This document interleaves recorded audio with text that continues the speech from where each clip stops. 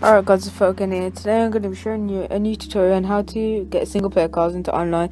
So the first thing you need to do is go into the place where you remember and set your location and last location, and I'm just around the corner from my apartment.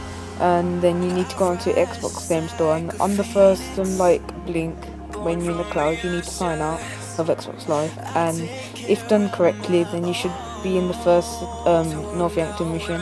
And all you need to do then is go on the game and then load up your latest game save that you're in, and it should tell you to sign in.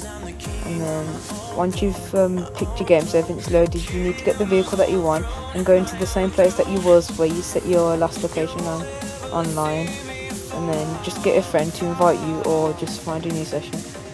And then once you've loaded up in your online, you should actually see your tow truck there or whatever vehicle you had. And another thing is, if it's a vehicle like the Trevor's ATV, like you have to put insurance on it, then I'll be putting a video of that, like an insurance glitch on how to get insurance on it. Thanks for watching guys, and I'll see you guys in the next video.